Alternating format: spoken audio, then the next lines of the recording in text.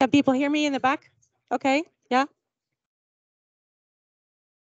Good evening, everybody. I'd like to welcome you on behalf of my colleagues of IBEC Global and IBEC to our offices here tonight. Our offices have become House of Irish Businesses and Irish Connections. IBEC Global is the international business division of IBEC, and we aim to connect government, businesses, civil servants to address the most pressing issues for today across society and our economy. Recent events actually have learned that one of the most important things, and certainly in the history of IBEC, is actually the relationship between peace and prosperity. And that is why we are very much a supporter of the Pat and the Hume, the John and Pat Hume Foundation. We're very glad and very supportive that we can do this for you tonight. James, thank you so much for you and your team for all the great work that you do. Commissioner McGuinness, thank you so much for your leadership and joining us tonight. I would like to welcome you all and wish you a pleasant evening. I'm very much looking forward to your address tonight, Commissioner McGuinness, and the conversation that you're going to have with Tony Connelly after. I wish you a pleasant evening.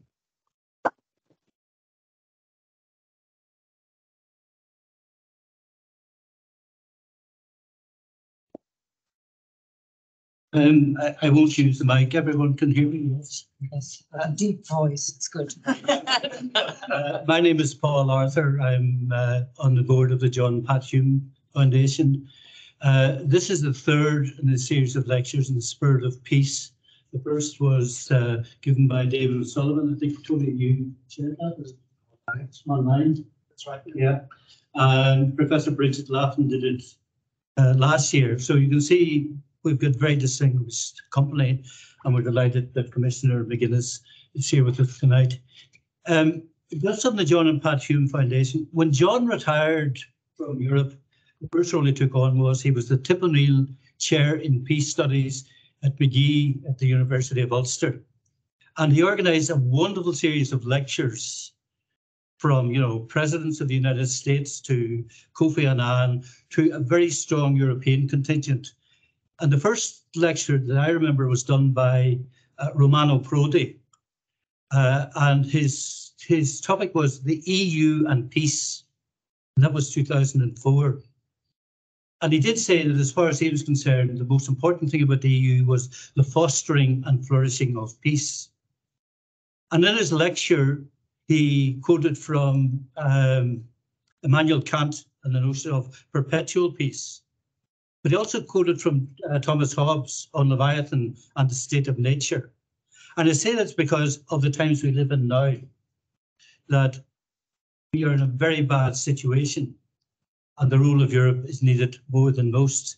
So I hope that the Spirit of Peace lectures allows us to carry on that sort of conversation as we try and move in a positive direction. And so can I hand over?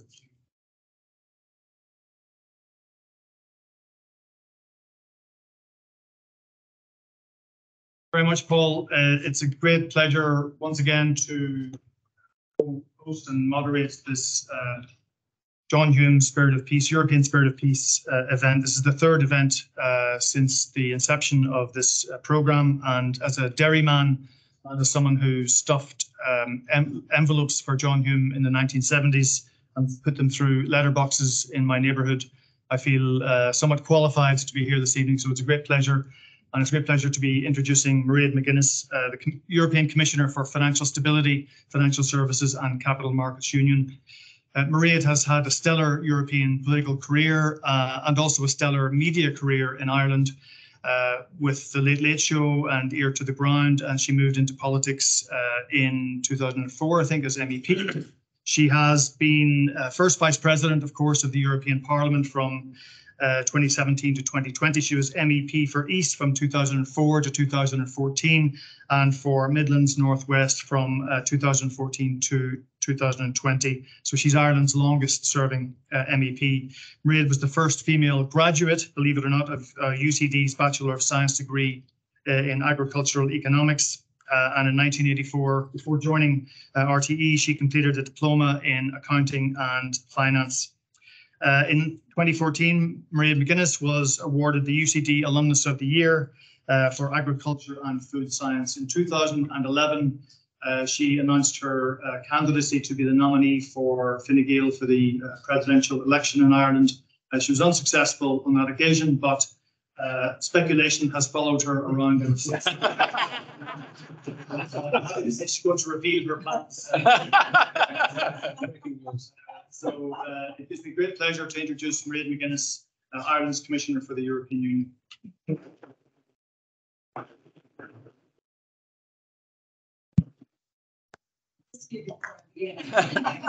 It's really lovely to be here. Look, you're a dairyman, so I'm a pretender. I'm a loud woman. And you've been much closer to John Hume. And actually, isn't it lovely to be able to say that you stuffed envelopes for a man who brought peace to the island of Ireland? I think I just always treasure that thought.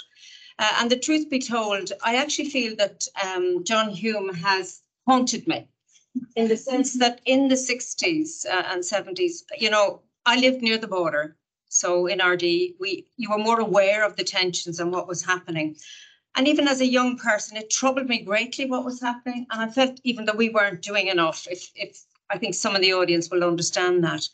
And I've read this book. Have you read it? And as you can see, what I did in the beginning, and I ran out of sticky leaflets, was it brought me through the horrors, because it was through all of the bad times and the civil rights protests and the peaceful protests. And then it goes right to the end, and I'll weave in some of my reflections on what's in that book. So I feel very unqualified to give this lecture, but I feel very honoured that I've been asked to do it. And when John Hume passed away, my 4 children were not troubled by the troubles, thankfully. That ended before they would become aware of any of those types of things. But I made those work with us in the house, and we spoke, and I wrote to Pat afterwards, and I got a lovely letter back. And I was motivated because I thought, I want this man to be remembered and never forgotten. And, you know, it wasn't all a perfectly path or a smooth path towards peace. It was twists and turns and traumas. And the politics, rather, of it were very, very difficult. But my God, aren't we, you know, honoured that we had a man called John. He showed in his early days his passion for social justice and for the well-being of people, that it wasn't about flags and emblems. It was about how can you make life better for the people that you serve. And as I say, I recall all of those pictures on television, and they were black and white at the time.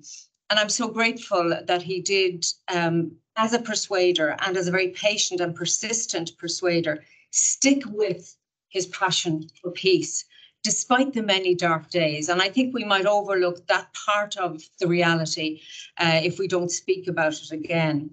Because I've spent almost 20 years here in Brussels working firstly in the Parliament and now in the Commission, I've really got a huge appreciation for John as a member of the European Parliament. And his passion for the Parliament, he could speak better French than I ever hoped to do, which I thought was also a great plus for him. And I think when we reflect on his path towards politics, his being in Maynooth for a period of time, his social awareness and how that grew, you can see that everything he did from his earliest days were pushing him in the direction of being a builder of peace and looking after people, more so than looking after emblems or flags. And of course, we include Pat in the conversation and the children, because one of the things I reflect from this book is it was actually a family affair. That John could do what he did because his family were with him all the way. And in fact, I think they just took it as part of their natural work as a household, that John was engaged in, you know, many phone calls coming in for many different names, some well-known, some not so well-known. They also lived with the horrors because they too were threatened because they were John's family in the darker days. So I just want to reflect maybe briefly on John's time in Europe. Maybe also to look at the challenges Europe faces today and also to reflect on what John might do in these times that are less certain and more difficult as the whole geopolitical landscape is changing. I mean, every dairyman is a proud dairyman. I think that goes to say, and we've one here beside us, so I won't say that John Hume was a proud, but he was also a great dairyman, a great Irishman, and particularly a great European. And I would that we would have more of his type of voices in the Parliament, because sometimes you get bedded down in amendments and resolutions and catching each other out on a vote, when in fact, Europe is about something much, much bigger. And John knew that. And over the 25 years, he worked on the bigger picture. And when he passed away, and many will know this, the tributes didn't just flow in from Northern Ireland or the UK or the Republic of Ireland, but it was Brussels, and it was beyond as well, particularly to the United States, because everyone who knew him knew what he had done and what he had achieved, and were there to support him in that journey. But the roots of his, if you like, life and his passion for people were in the credit union movement. And he became president of the Irish League of Credit Unions at just 27. And I suppose because my late father would have been involved in the credit union in RD, I kind of think that people, there are people like John who go further, and there are others who do their small piece of work, but it's very valuable, because the credit unions helped empower people who didn't have access to money, and they allowed for people to get access to small amounts of money that made a huge difference to them.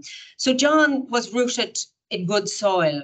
That's my agriculture coming out. And I particularly liked what he did around civil rights and that movement. And, you know, we forget what it was like, that there was not equality in Northern Ireland, and that access to housing was a huge issue for some parts of the community. Access to jobs was a major issue. And he wanted to work with the community, particularly his local community, to improve all of these things and to support their better living conditions, which was absolutely essential.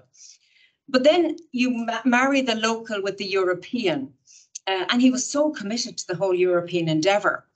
As I said, it spanned 25 years. I lasted 16, and, you know, I know what it's like in terms of the rough and tumble of John's involvement.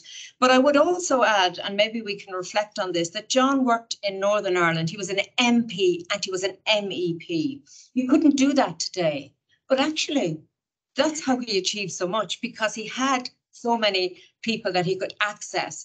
And it's something we might need to think about again as to the demarcation of roles, because John's career in politics saw him work across different levels and have access to influence and people who could help him in the process. He left as I was just starting. Would that I'd had even a moment of a crossover, but that wasn't to happen. He got elected in 1979. These were the first directly elected MEPs. And I would imagine that his movement between Brussels and Strasbourg and home and London or whatever, but particularly coming to Europe, was, I was going to say an escape, but maybe also a retreat of sorts from the daily troubles in Northern Ireland. But of course, he didn't leave them behind. He brought them with him when he was in the Parliament. And it's been really nice for me to talk to some members, and there are still a few who would have worked with John, who would recall his passionate speeches. And you know, he was a man of few and important words, and he repeated them often. And, you know, that's no harm, because sometimes you need to repeat things for the message. It also, in my view, marks him as a man of consistency. He knew what he wanted to do. He just wasn't sure how he'd get there, but he was going to use every possible lever to make sure that he achieved the objective of bringing peace. And I often wonder, in the darker moments, was he troubled by, maybe I won't achieve this before my day is over? And I'm so glad that he did, because he put so much into it. And you know that he regarded the European Union as the greatest example in the history of the world of conflict resolution, particularly as he was standing on that bridge between Strasbourg and Kiel, linking France and Germany.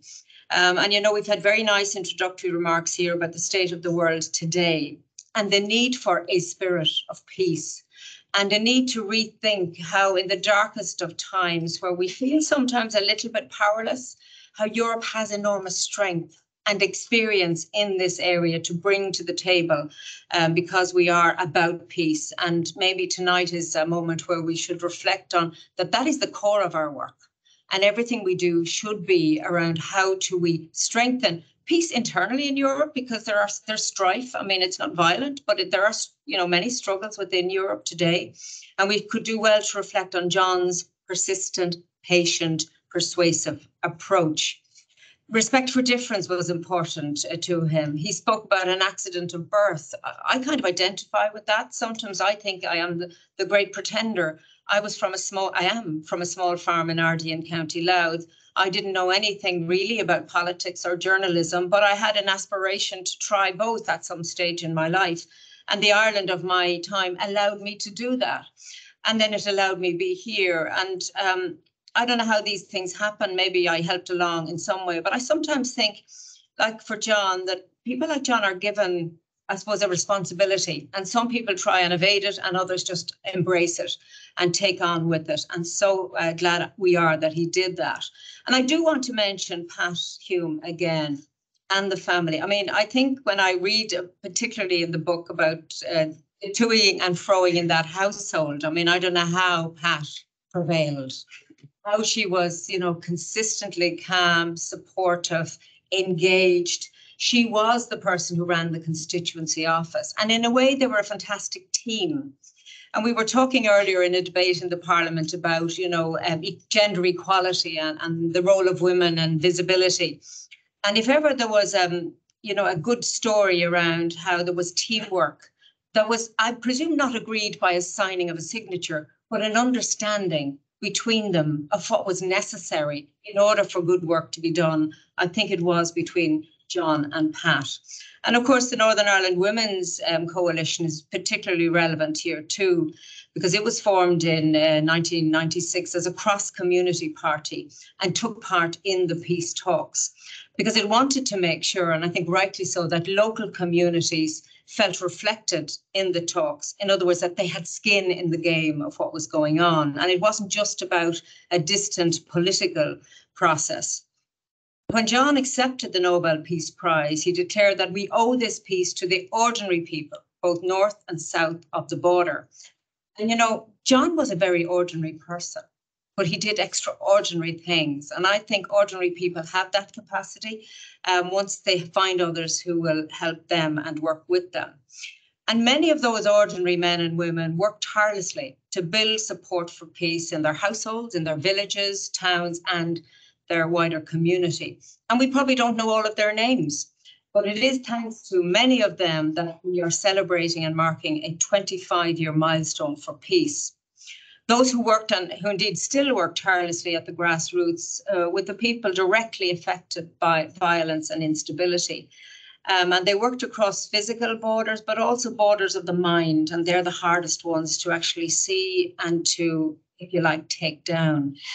And while we do mark 25 years of peace and with profound gratitude, I think we also realise that we have a lot of work to do still, that peace is always fragile unless it's worked on, that nothing stands still. I mentioned earlier in my reference to gender equality in the Parliament that there is an idea that progress is inevitable and straightforward. And frankly, I think the way the world is today, we realise that it is not a given that we will make progress on many of these issues that we hold dearly today. And it is often likely that they slip backwards unless there are people really, really engaged and committed to stabilising progress and pushing forward. So if we look to where we are today, John, 3 years his passing, and we recall that with great sadness. The international landscape is much more uncertain and increasingly very difficult. We have this terrible conflict between Israel and Hamas, and there is real concern about could this spread further? Wider regional conflict. We're looking at the role of Iran and other, I suppose, actors in that area. We also had the illegal, and still have, because it's 600 days of war we have in Ukraine. And sometimes one horror replaces another, but we have to think of them all together. And we reflect on the terrible human suffering that war brings, no matter where the war is. And of course, the consequences ripple right across communities and the world. And of course, before that, we also had COVID and Brexit. But when you look at COVID and the impact it had in terms of how people live, work and play, and there's still a legacy impact on all of that in our communities and in our society. So this idea of the way the geopolitical landscape is shifting is alarming. We see even in trade patterns and financial flows, they're shifting. Other countries are emerging and they have, I suppose, ambitions to assert themselves much more. We know that our relationship with China is now based on de-risking and not decoupling because we don't want to cut ties. But I do think that we have perhaps lost some of our naivety in the European Union, possibly because of the consequences of COVID and then the Russian invasion, in terms of we do need to look at our open strategic autonomy and make sure that we are not vulnerable in certain areas, including in energy, which we were extremely vulnerable on. So we have a lot of work to do to bring us forward towards this more sustainable and indeed equal society, that there is still work to be completed on. I mentioned Brexit because we have moved a great deal forward.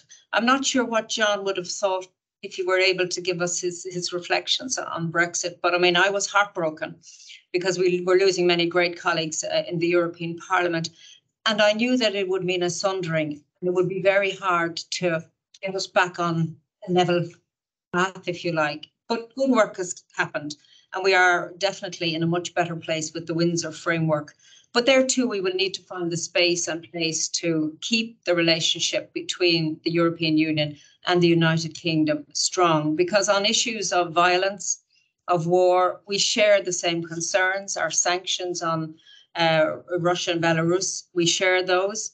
But I'm even thinking of the issues around pollution like Lough Neagh. I mean, this is a part of a big story at the moment where we do need to work in a collaborative way on the environmental side as much as on the peace building side.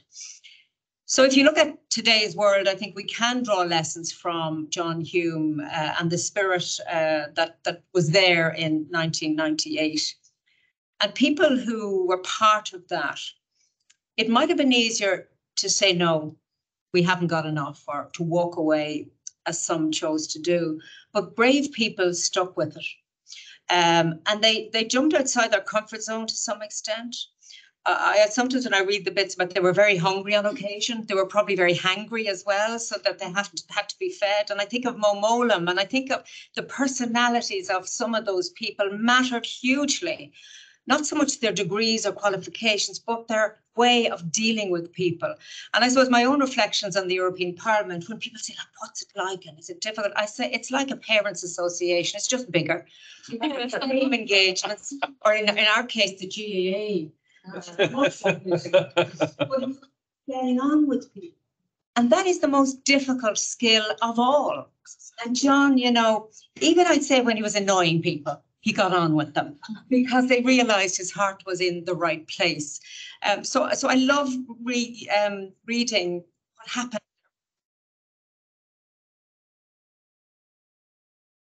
And I actually love the idea that people took risks, because what was happening in Northern Ireland was just appalling, and it went on for far too long. And also that John hadn't just started in the 90s. His work began way, way earlier. And he knew that it might take time, and he literally stuck with it until the very bitter, but happily, the very fruitful end, because he did start talking to Gerry Adams in the 80s, and of course was heavily criticised, indeed in newspapers and elsewhere, for doing that. And sometimes that's part of maybe, you know, he felt and could take that, although when I reflect again on what's written, it was very difficult for him. And maybe that's another part of his story and the spirit of peace, that it can be a very lonely place when you're trying to do something that you believe is right. It can be very, very hurtful for your family. You're part of and feel your pain when somebody is criticising you. And there was a lot of that. And I think we should maybe just reflect on that it was a lonely journey on many occasions. And I don't know how we kept going some of the times in the really bad moments. But he shed a tear in public. And I always think that was a great thing to be able to do, that a man in particular could embrace and shed a tear, because sometimes there's nothing else that you can do because words are really not good enough. David Trimble is also very important, because in many ways he did the same. He took that big leap of faith and risk and you know, but for all of that, we wouldn't have the peace that we have. And leadership matters. It's very easy to lead people into a frenzy, and we see a lot of that today. It's very hard to lead people through reason and logic and calm. And we could do with an awful lot more of that today than we have. I think we also need to talk about courage, political courage. I mean, in a small way, I had an exchange with some environmental organizations today. And, you know, there's great hope that the renewable sector will get us away from dirty fossil fuel. But actually, even in the story of renewables, we have hard choices to make here. And maybe we also need, in our discussion about sustainability and climate, etc., be courageous to tell people that this path is tough rather than straightforward. And maybe that is a hard message to reflect on, but I think it does require strong political leadership on that topic, leadership similar to what John Hume would have brought to the table. I'm going to zip through this and maybe reflect on where we are today. October the 7th, what Hamas did in Israel and to men, women and children is actually one of the worst horrors. If you can compare horrors, it was brutal. It was a terrible terrorist attack on people. I mean, I think particularly of those at the music festival. And I mean, you can't imagine what they've all gone through. And the taking of hostages. And I think we really need to say that all hostages have to be released immediately. I also share the concerns, and I'm sure there are many in this room, over the escalating situation and reflect that international and humanitarian law prohibits the forcible transfer of population and collective punishment. And of course, Israel has a right to self-defense. Israel has an obligation to comply with international law.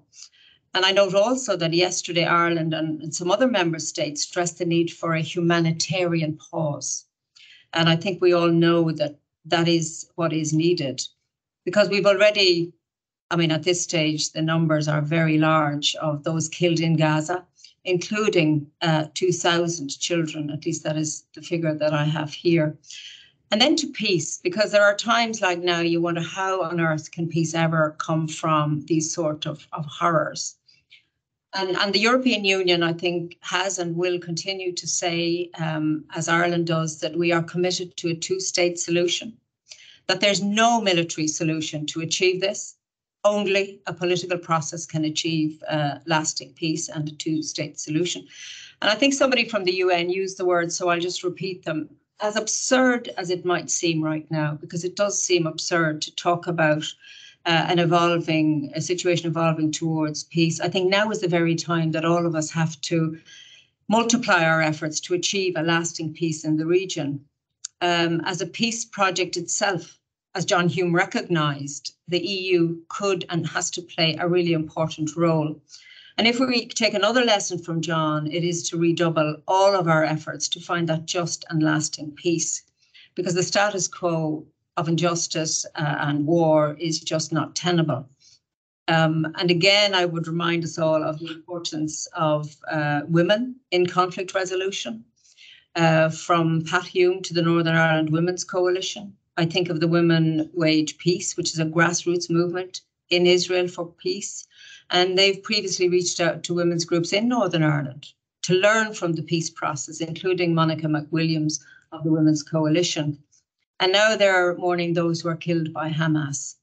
And they're worried for the safety of those missing, those hostages I mentioned, including Vivian Silver, a peace activist in their own organisation. So I think we all need to remember the pain that's happening in the hearts of those impacted. And yet their statement in response to the attacks did not seek retribution. In their words, one cannot resolve one injustice with another injustice. It takes a very big heart to say that and to live that. I'm not sure if any of us were so challenged that we would have that within us. Because what they're doing is trying to build bridges with Palestinian women in Gaza, to try and build bridges that we're not different. In fact, we share a lot of things in common. And they note the lack of women in decision-making forums in Israel, in the forums where peace could be built. I take from this that there are, even in the darkest moments, and we've all had them, there's signs of hope. And I think the Department of Foreign Affairs, in the worst days of trying to navigate the peace agreement, they had this mantra: we have the duty of hope. So it wasn't a choice, but people had that duty of hope. And I think we all have to keep that in our own hearts, whatever our role is. I think before I wind up, I was almost tempted to ask you all to stand up and sing The Town That I Love So Well, but maybe we will do that at the end of the exhibition. Jenny Boy, all of those things. Because the Irish have a great capacity for a sing-song. And actually, let's not lose it. And when I was a journalist and I was in the Guild of Agricultural Journalists, I mean, I'm not a great singer, but boy, did I love a sing-song. And I don't know where I got the words from many songs that were very old, like Believe Me, of all those endearing young charms, etc. Hands up those who know that.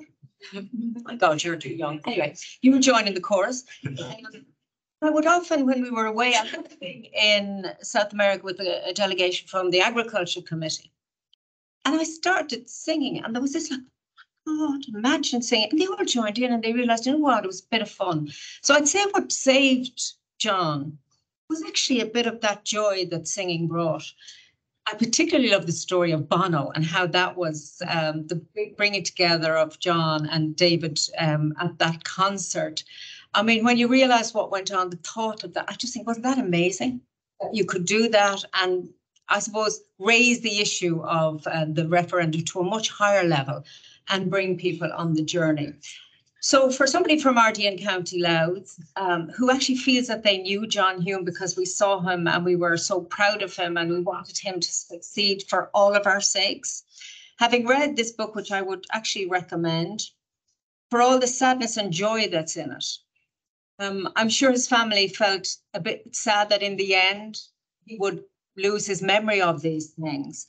But I think, and maybe I will go to where Mark Durkin, his famous remark, what John could no longer remember, we should never forget.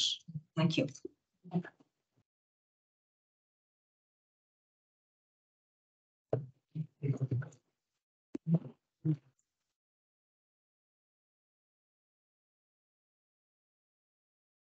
What? It's the least I could do is pour the drinks.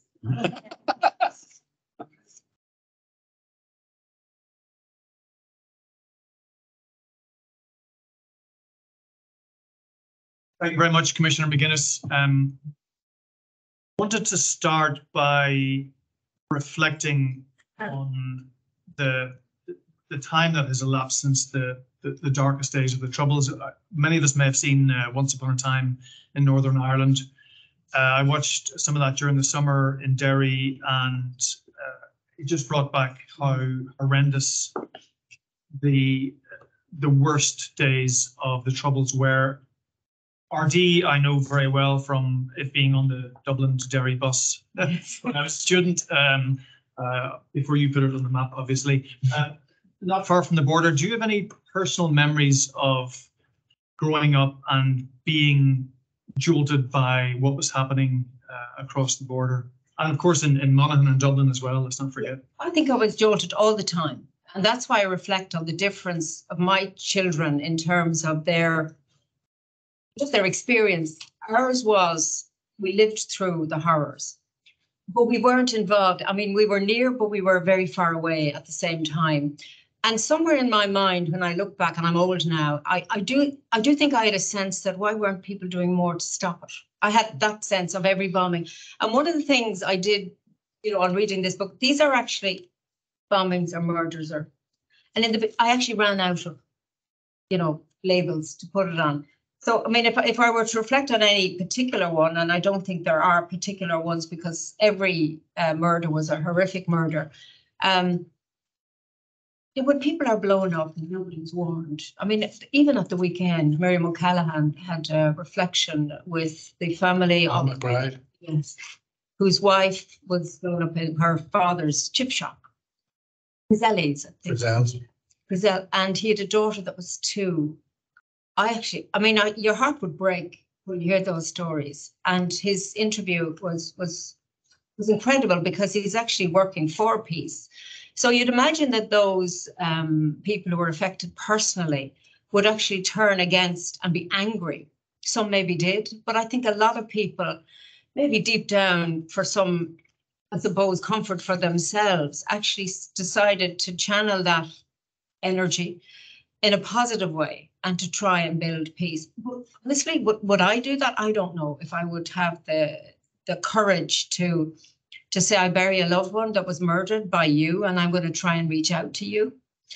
And the truth is that there will be no peace unless that happens.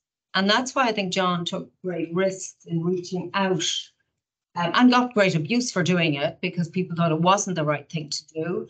He had no idea whether it would work or not. I mean, I think when you look at the journey of how he got there, but in the end, there was enough people who had faith in him and his capacity to motivate and move people forward, and that they worked with him and helped. But he carried a lot of it himself. I mean, he carried a lot of the weight himself. So I've deviated from your question. I just remember there were dark days. I mean, for some reason, John Taylor's shooting, I have no idea why that went, but I remember he was shot in the face or something. I don't know what it, I mean, and John Taylor has been kind of difficult on many things, but nobody would wish that on him. I mean, the London and Dublin bombings, of course, I think anyone who was there would remember those for the horrors. And maybe it was a wake-up call to us who were so near and yet so far from what was happening in Northern Ireland. But I think what struck me most was you could see the deprivation in the communities that John was trying to help through the credit union, through looking for better housing. That to me was, that is what triggered in the end where we went, and without doing any deep analysis on it, I was very conscious of that. And I sometimes wonder, is that why I was interested in politics? Or I was just very aware of who was saying what, why they were saying it. I can probably understand it, but it bothered me as a growing up that it was so close to us. I mean, the town of Dundalk was really decimated by the Troubles. I mean, and now it's thriving and it is a great college and lots of industry. So I suppose that in a meandering kind of way, I need to dig out my box of books that I would probably have written stuff on, and I will. I have a lot of boxes of things to see, where did it impact? For I think anyone of my age, we were affected by it without really putting words on it because it was happening in Ireland and on our soil. And yet part of me felt it wasn't happening in our, it was somewhere else. And maybe to reflect on where we are now. I mean, John talked about not so much a united Ireland, but a united island.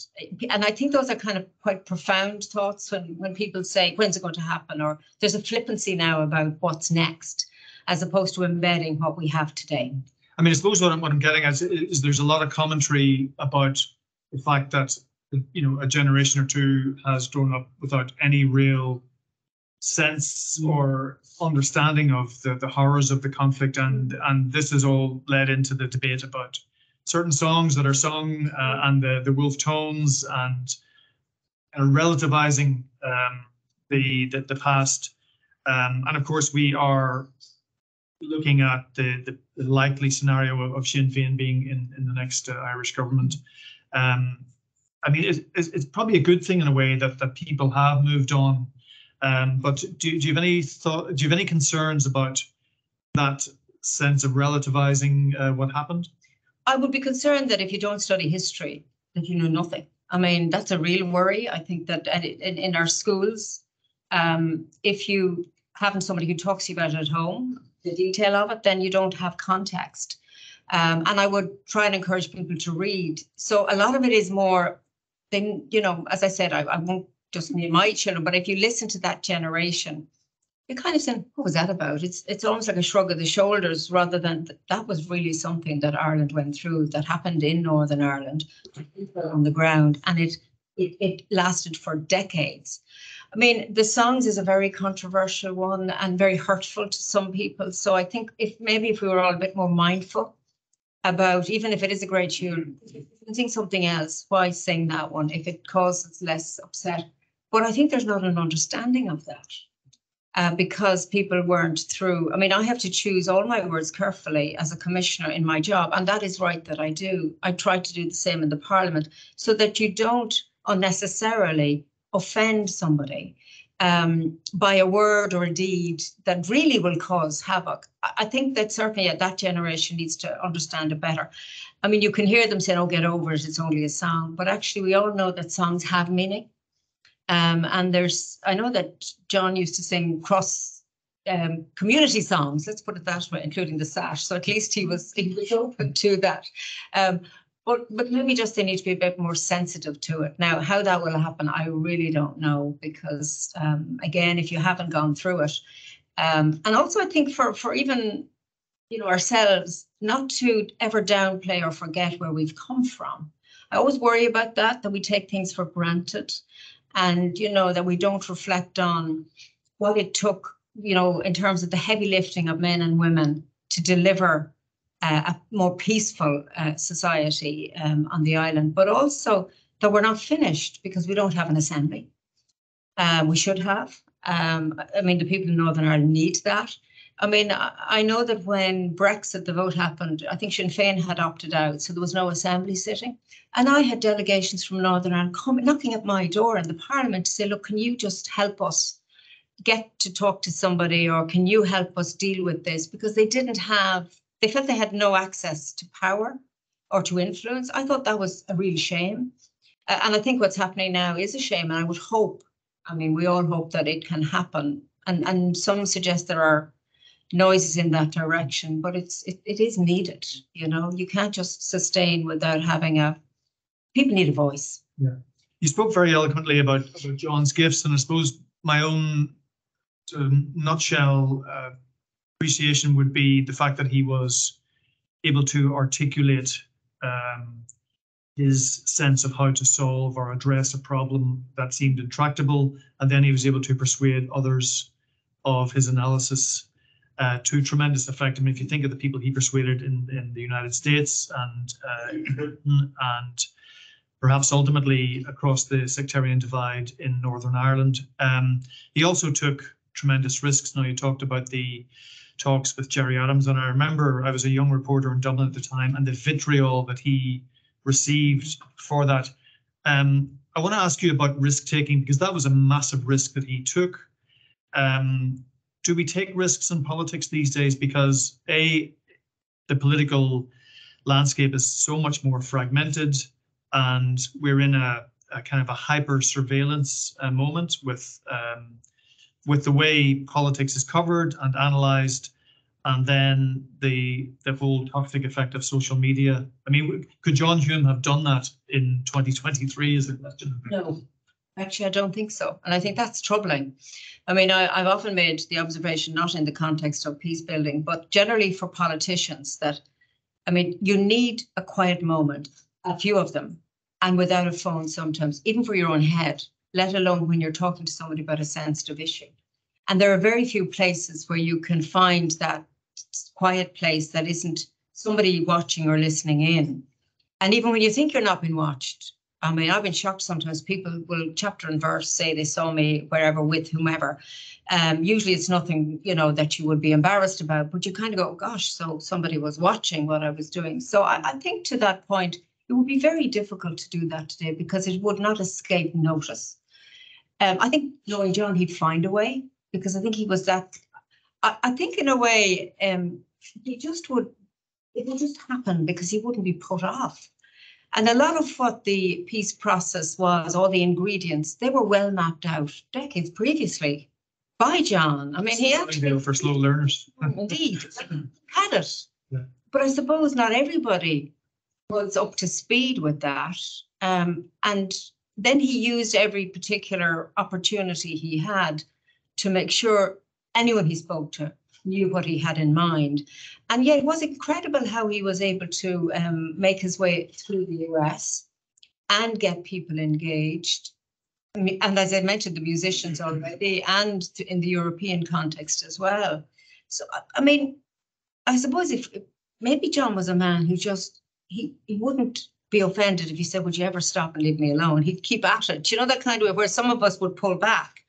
But I think a lot of it was his personality. You would probably know that more than I would. But as I read about him, I think he had that kind of, I'm going in that direction. Well, I want to get there. I can't go on a straight line, and I'm actually going to meander until I do get to where I need to be. And that's what it is.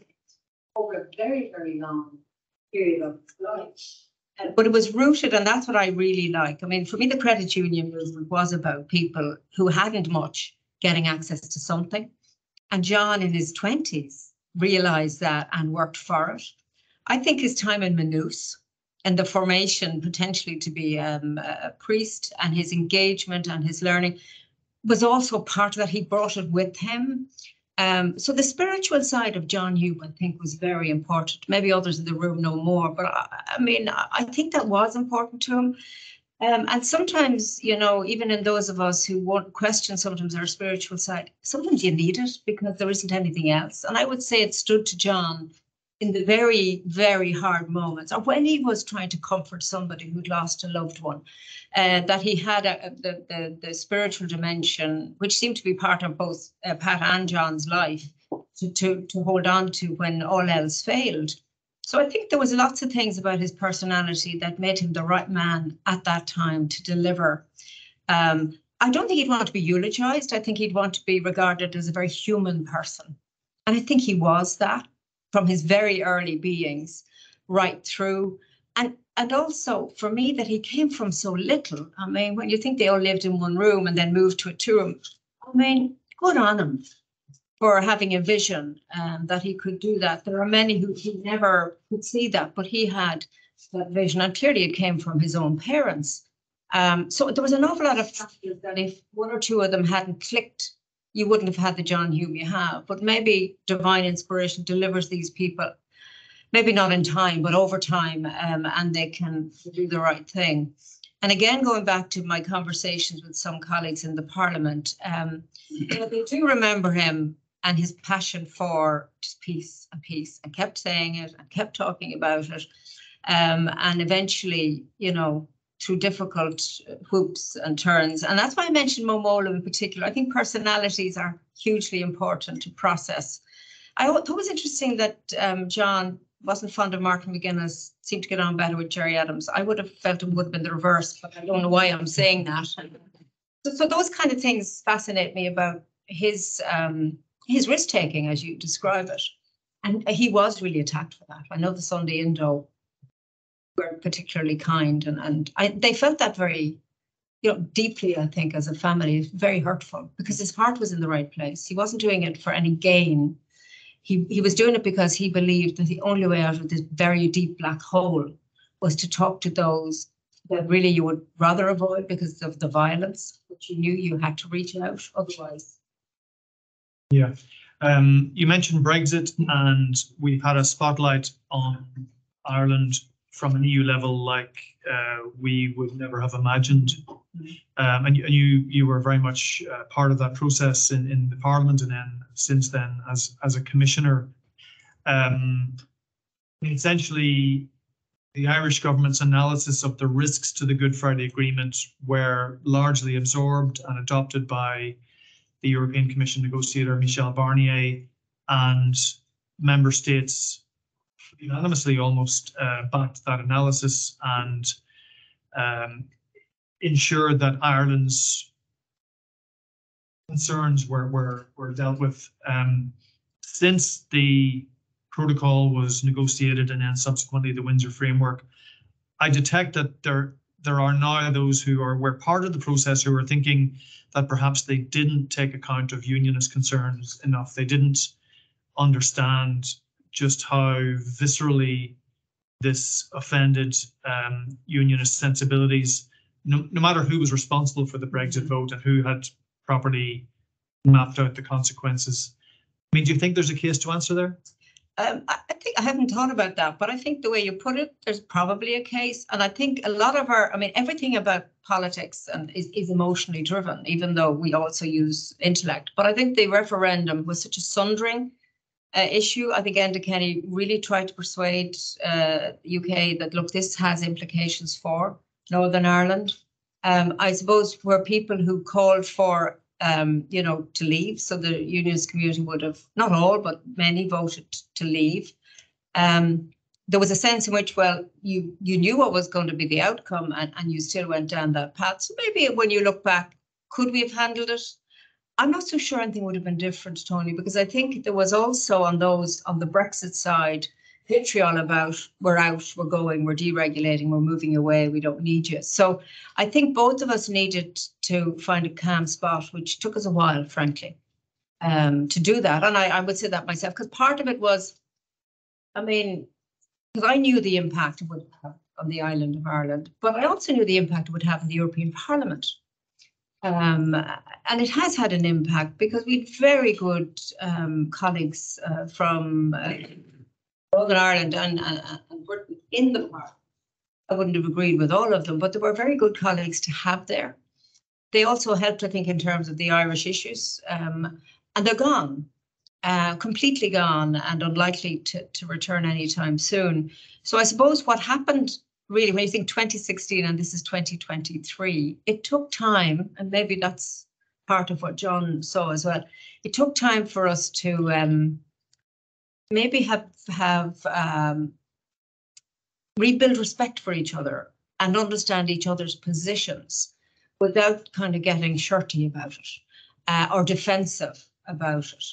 I think on the negotiations on the protocol, because there were certain leaders in the United Kingdom, and they haven't gone away, you know, but they're earning a fortune. They're earning a fortune in other lives now. I think that did help. You know, I think the personality of some of the leaders really did the opposite. So they agreed one thing and then they said something else. So you were dealing with a very moving, I won't say feast, not at all, a moving famine of ideas and delivery. I think then Maroš Šefčovič, you know, his role was huge. I think Maroš is an incredible diplomat. I see the way he can work and bring people with him. So I think that, you know, he's helped enormously building on the work of Michel Barnier. I suppose the big issue now is, will we move on and forget that it's still there?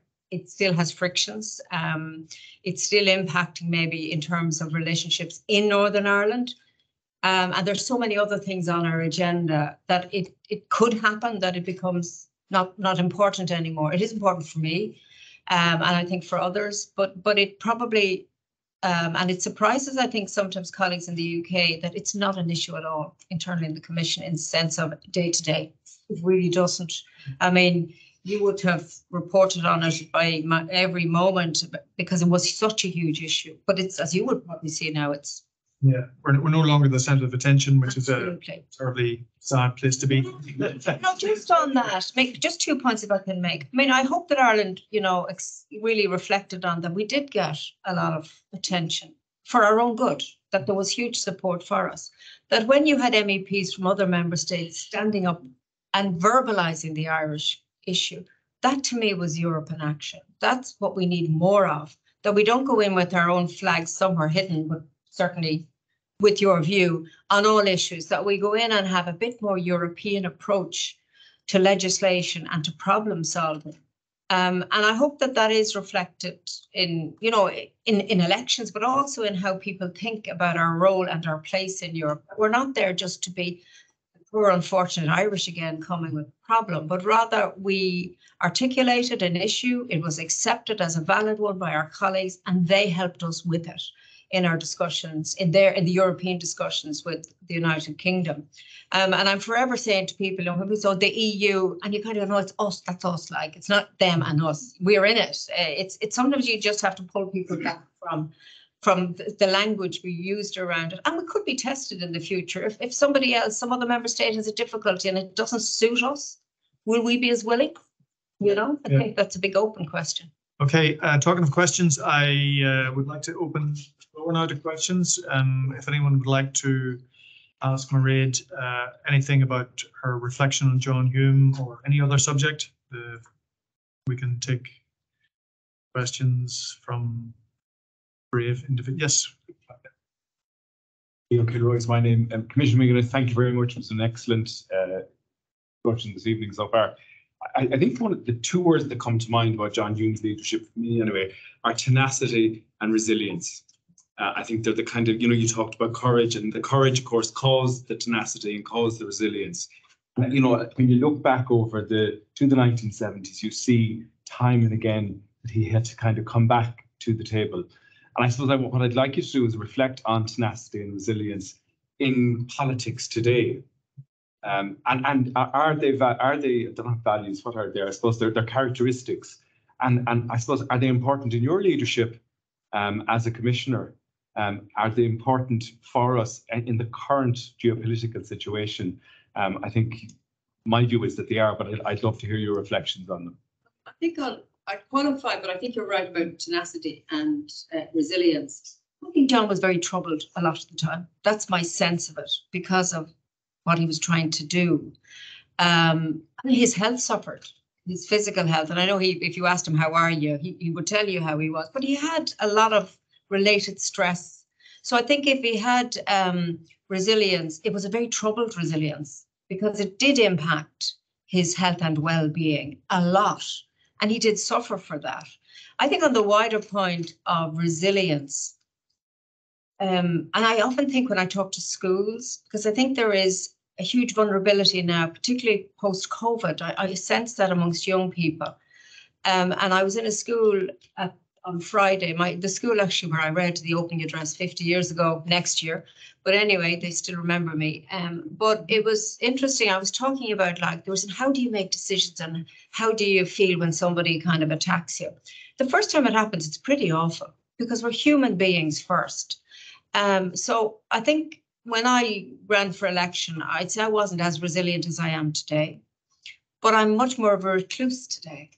And I say that in a good way, in the sense that what I've discovered, and I was a great talker, I'm probably overdoing it tonight, apologies. I find myself being very quiet now. I find myself kind of retreating to places like the yard with the sweeping brush in the rain to kind of get that sense of grounding. That's how I do it. Because I think if you didn't, I think if you're in politics and you keep in that, I think it's very difficult mentally to cope with all of that. So resilience is hugely important. And I don't know how we build it in young people, because I worry about their resilience. I also worry that we burden them with climate change and they're all anxious about it. We've done great harm to a younger generation on these topics, and we shouldn't do it. I just really bothers me that happens. On tenacity, I mean, it's a version of the same thing. I don't know if I would have put tenacity with John. I just think he had a great faith. He had a faith in that what he was doing was the right thing, that leading a peaceful protest for civil human rights was the right thing to do. He's absolutely right. Of course it was. When he, on the beach where he confronted, or the soldier confronted him, I mean, he was being very dignified because of his conviction that this was the right thing to do. But he would never have gone towards violence to achieve his ends. And that's where he differed completely from those that he had and did talk to. He knew there was another way, and he lived that other way, and he was going to keep going for as long as it took. So, yeah, I think resilience, I don't know how others feel in the room about resilience, but I think all of us are under much more pressure. And we have to build on resilience. And I would often say in schools, sometimes what you need is an invisible shield. I mean, people will come up and say the most incredible things to you. I mean, I remember being on the Late Late talking about Brexit of all things, and I got an email from a man, thankfully I didn't bump into him, to say that my eyelids were drooping. And I had other sagging issues, and I should be fixed. To which you're meant to say, not at all, Mairead, looked like we did 20 years ago. So you kind of go, and you imagine doing that. I mean, it's like, who would do it, I don't know what way they were brought up, but there is much more like we can say things to you because we see you and we know you. And I think people in political life have to live with that. John, was handed a comb on a few occasions for his hair, which I think is I kind of like that he sort of had this kind of whatever, and that he might have needed somebody to tie his shoelace. I love that human dimension to him. I think it was part of his parcel. He wasn't perfect at all, either in his, physical turnout sometimes, or indeed his effort, but his heart. I mean, that to me was the key thing, that his heart was very much in the right place. I think tenacity, if you're full of it, mightn't always be the right gift. But I do worry about, like, when I see my family, I mean, would any of them ever do what I did politically if you'd ask them? No, I mean, not they think it's mad, and they wonder how you cope with having to deal with difficult situations. And I suppose the only way I deal with them, I think it can be very tough at times, is avoid social media. Don't read something after you've given a speech that you know people will take issue with. And you have the power to do that. Like we need, somebody said, to take back control. I think the biggest thing we need to take back control of is ourselves. Like you don't have to subject yourself to the view of a total stranger who doesn't know you at all. And you don't have to let that impact your next action. So I'm much better at dealing with that. I wonder how John would have dealt with it, because I actually think he was very hurt by so many articles that were written. But they weren't followed up by attacks on social media or ugly remarks or fake news or all of that thing. So I think he would have had the very same hurt, but deeper than what he dealt with in traditional media. Because it takes a very brave person to swim against the tide of opinion, because you can see what none of the rest of us could, that there was a solution and that you were going to keep talking about that solution until people gave in. So almost they just realized, actually, he's talking sense. And he drew people together around him, and that politics in the United Kingdom also helped at the time. The right people were in power to support the process. So I often wonder what would have happened if none of those things had, all those ducks weren't in a line. Probably it wouldn't have happened. We wouldn't be talking about 25 years of peace. I don't know what we would be talking about, but by God, I'm glad that we can look back and reflect on it. Any other observations? Yes, Richard. Yeah, my name's Richard Corbett. I used to be the leader of the UK Labour Party MEPs in the European Parliament. But I met John for the first time. I served with him, of course, but for the first time well before I was elected, when I was just trying to work it out. I was only 24. And I went and stayed with John and Pat in Derry, 1980. And we went over to Donegal to the Killybegs Fishing Festival. Healy's restaurant. No, we went to the restaurant. First we went out on a boat and so on, but then there was a festival on the square. And then that might have been the restaurant. John was asked by the organisers to be the judge of a fancy dress competition. Poisoned chalice for any politician. Yes, yeah. You give one winner and you've alienated everybody else. Not John. He gave a prize for the best dressed, the most original, the most innovative, and in the end, everybody got the prize. I said to him afterwards, that was really clever. You're a tricky politician. And he said, no. This is about making everybody realize they had a contribution to make. They had a stake. They could be a winner. All of us together, not just one winner that takes it all. That's a great I thought it was a great story. It's also a great story, Richard, is that you were in Northern Ireland and you were with him. I was really sometimes embarrassed when I had colleagues in the Parliament from other member states who would have helped in communities in Northern Ireland when we were sitting back, not doing it. So I think there was a lot of European engagement in Northern Ireland, and your engagement was obviously key as well. That was well before I was. Yeah. I just add a second little anecdote. In the European Parliament, in the evenings when you're in Strasbourg, nobody lives in Strasbourg, so you're away from home, hotels, etc. So what happens? You go out in the evenings, Magella will know this, you go out for a drink and so on. There was a little bar, which everyone called Bang the Bells, because you had to ring the bell to get in. And in about 11 in the evening and 2 in the morning, it was full of Irish members of Parliament from every political party and socialists from every member state. One was the intersection, socialist group. And that's when he used, apart from his power of talking to people and convincing them, but his voice. You mentioned his singing. I think Bunch of Time was his favourite song, actually. I know the words. You can sing it to us now, Mairead. But that power of bringing people together in a different context, but people We weren't discussing politics, but you suddenly felt a community of being together. That was also a very powerful tool that he used. I think that's absolutely true. That's why I mentioned the singing. It's really, it struck a chord. I mean, I actually think it is a way of, I suppose it lifts people to another level and kind of brings them together. I have a story about judging once. I made a big mistake. I avoided the bunny baby. I accepted the best dressed man. Ever. Man, he thought he should have won.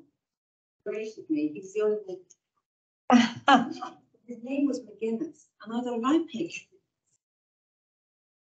I thought, fortunately, that never again, but if I were to do it again, I'll do John Hume. Literally, that was really clever. Wasn't it, his philosophy? How did he get prizes for all of them? Fish each or something, because you didn't work. He worked out for everybody. Any other observations or questions for?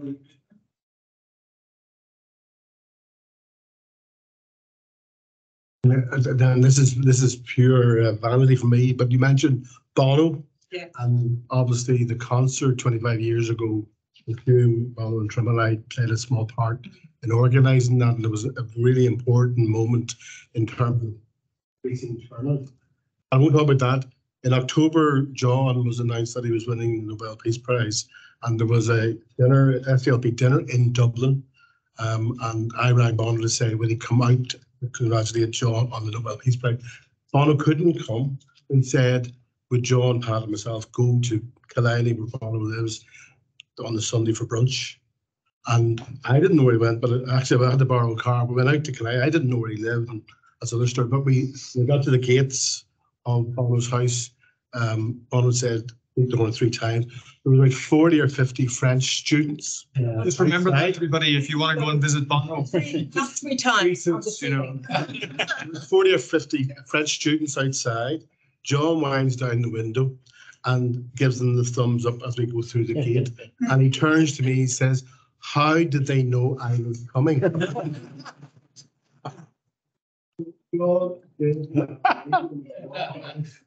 then we go inside.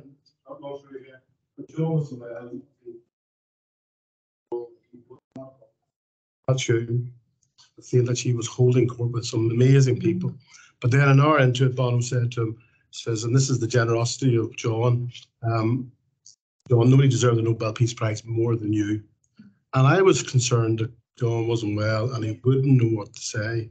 But he gets up and he says to Bono, and he says, see you and your bands and other pop bands in the world, they don't know anything. Their heads are in the clouds. I don't know, where is this going? He says, well, see you, Bono, and your band, you're different. Oh, wow.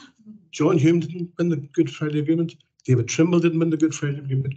You won the Good Friday Agreement because you brought young people out to that concert to say yes.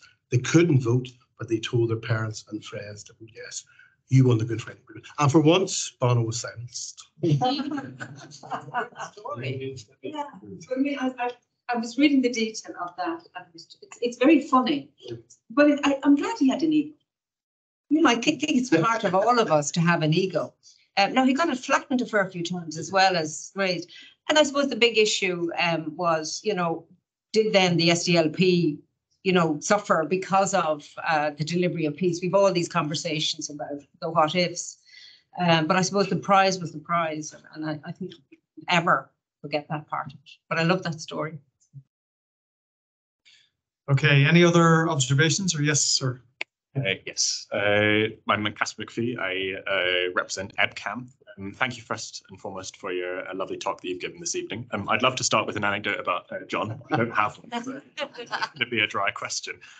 My question is about the role of Europe as an ambassador of peace around the world, which we see particularly now in the Israel-Gaza conflict.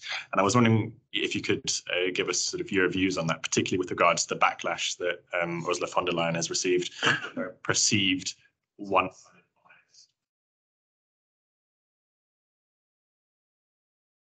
Yeah, I referenced it briefly.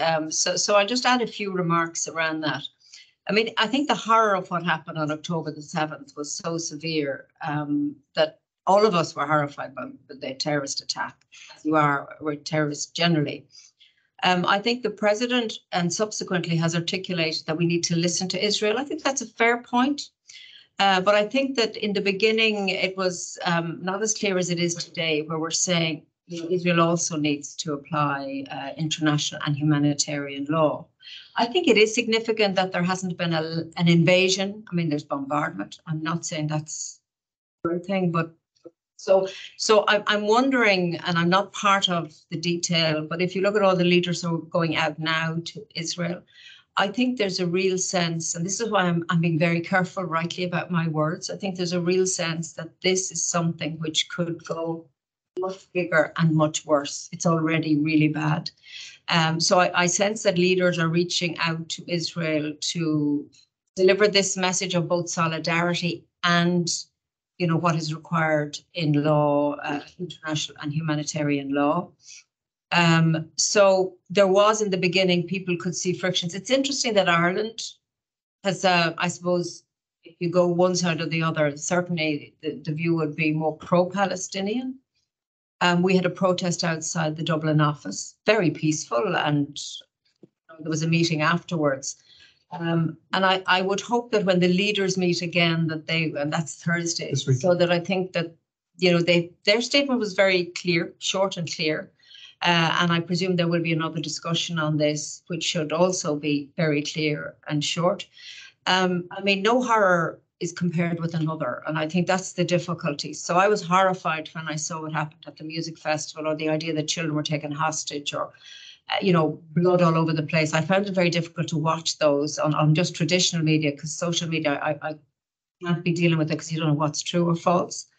But I'm equally as horrified by what I see in Gaza. You know, if it is true that 1/3 of the housing is now destroyed, there's 20 trucks going in. This is all good, but we also need fuel to get in so that the hospitals can continue. So it's been, you know, you could see the different views across the 27 member states. That's not unusual.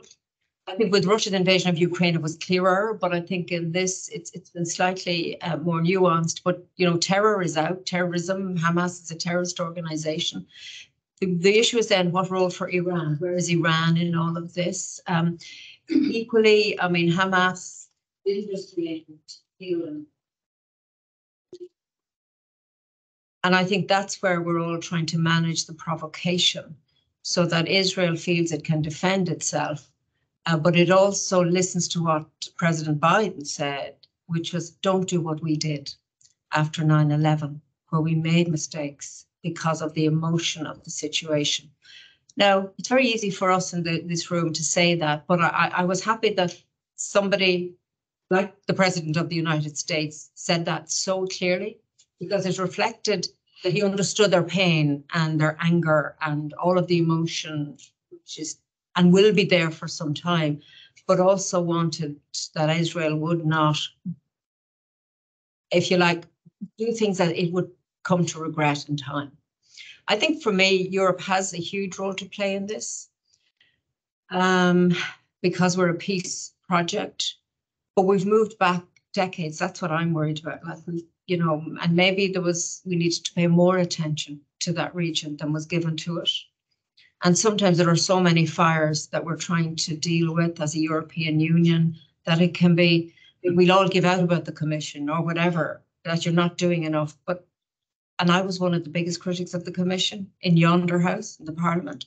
I now realise that the Commission sometimes is caught between the rock and the hard place. So I think that Ursula von der Leyen's motivations were good. I mean, it was motivated because she went there in solidarity. But I did have a question from a young student in the school I visited about the Israeli flag and things like that. So rather than inflame or say wrong or right, I try and say, look, I understand the motivation. And clearly what we're all trying to do is to make sure that this doesn't escalate to even worse horror than is already happening in both Israel and in Gaza, and that we can try and rise above it to see. We say very glibly a two-state solution. When and how is that going to happen?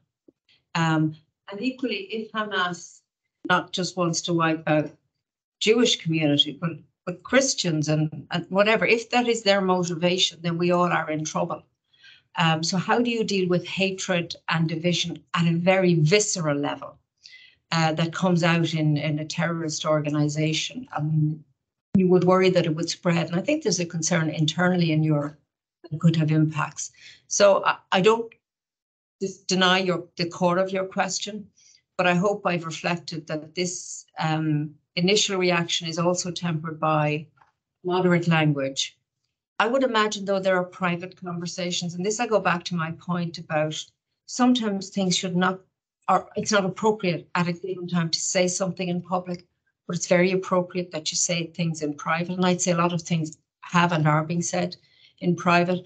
And I would hope just finally that the council, which includes Taoiseach, will reflect broadly the position that it has enunciated today, even given the fact that in the Dáil last week there was a debate which was very clearly expressing some anger with the Israeli approach. And it's a pity in any situation that if you're regarded as being pro something, you're anti the other side, which is not the case. And I think this is the eggshells that I walk on as being a commissioner. That in fact, I'm saddened that we have this at all.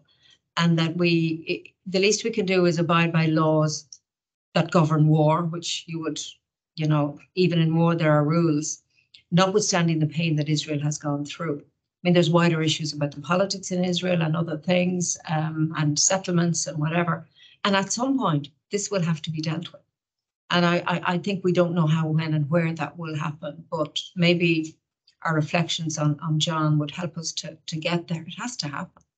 Otherwise, the world is in flames. I mean, truthfully, and I mean, I know some of the younger audience when I mentioned climate. I mean, wars really have a bad effect on our climate. And we're trying to do all sorts of things to address environmental and biodiversity loss and climate, and wars really pull us all back into a very bad place. So, this commission has dealt with a lot of things.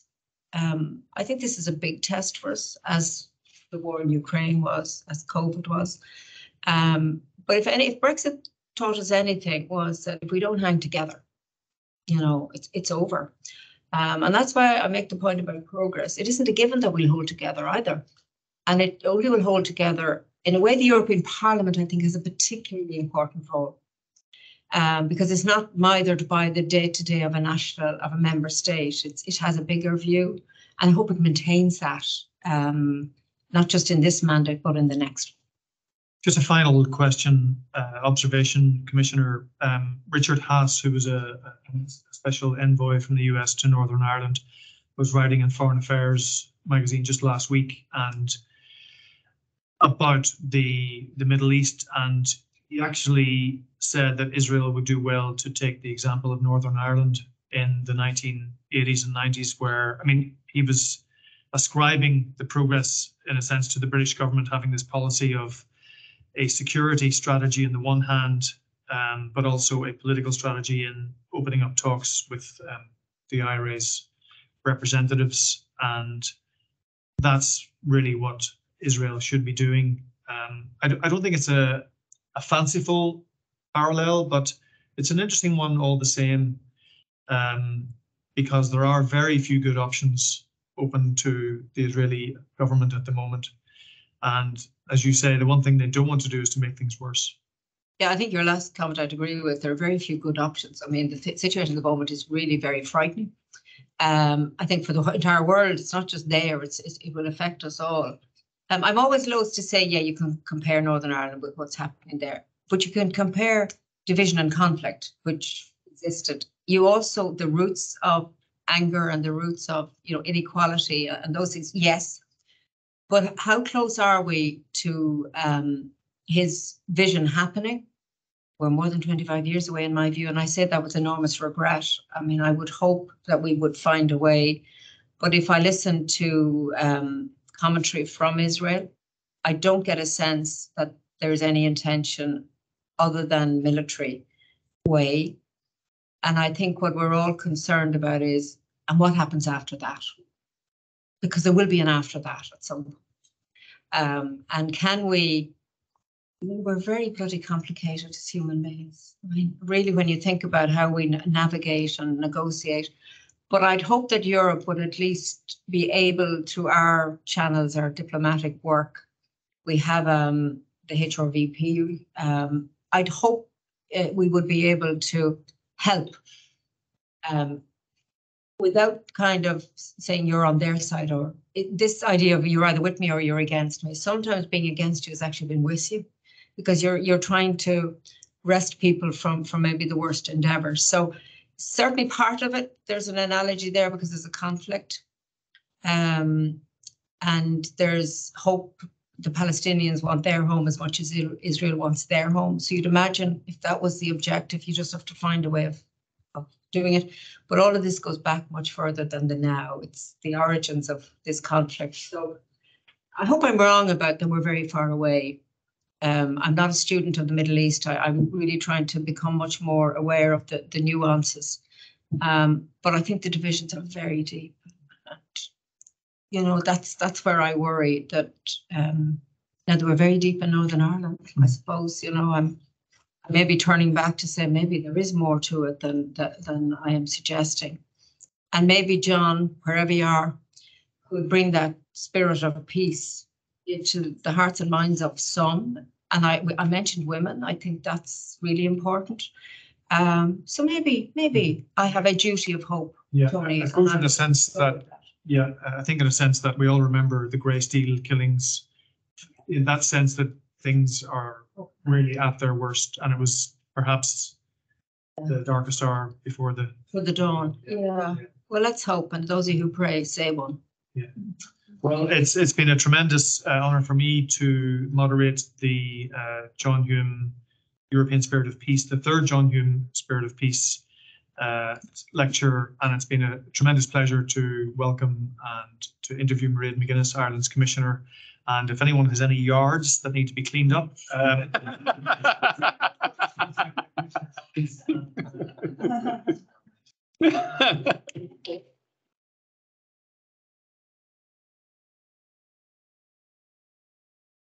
mentioned on the brand and John's tears. Yes, I was the service in Westkirk Church and Shankill Road for Shankill, with Joe Hendren, the former MP to West Belfast, who went to Shankill Road the day after that, and they were very appreciative. And that was a dark week, as you would remember, Tony and many others.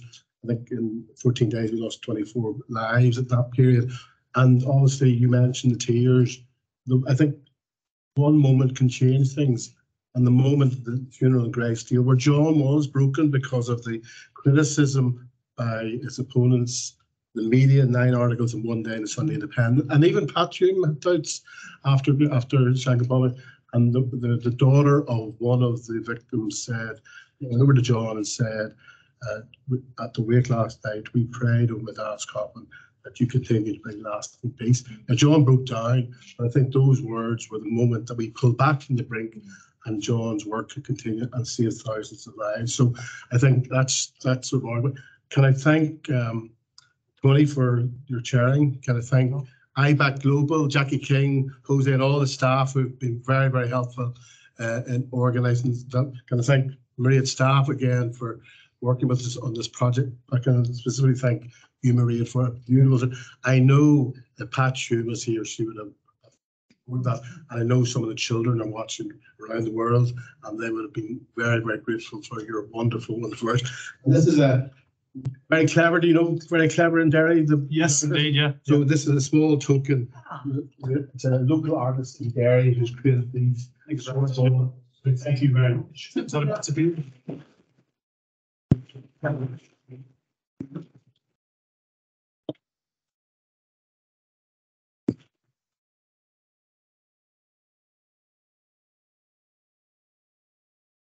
Any society has to be in a full respect.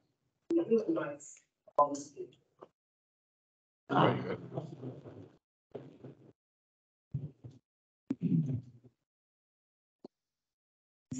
Right now.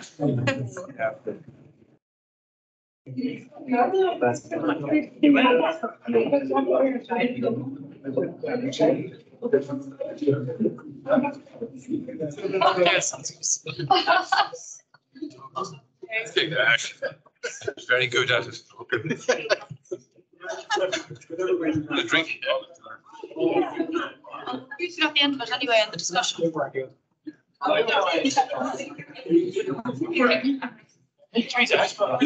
Hello. How are you? You get one of these, Liam, no?